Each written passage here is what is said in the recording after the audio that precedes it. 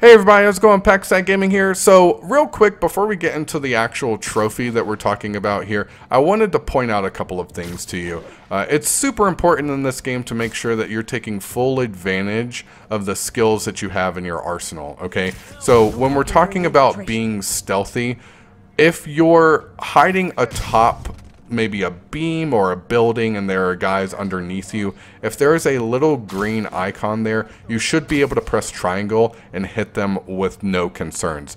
On top of that, if you press R3 on your controller, you will be able to see whether it's safe to take them down or whether it's dangerous if other enemies could see you taking them down.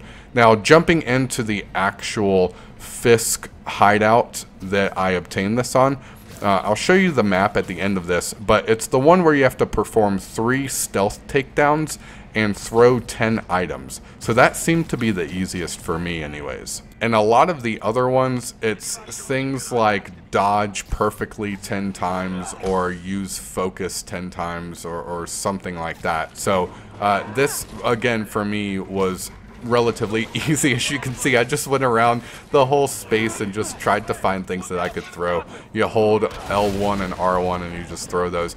The difficult part probably would be the first 3 stealth takedowns, but once you get those knocked out, no big deal, right? Throw 10 objects.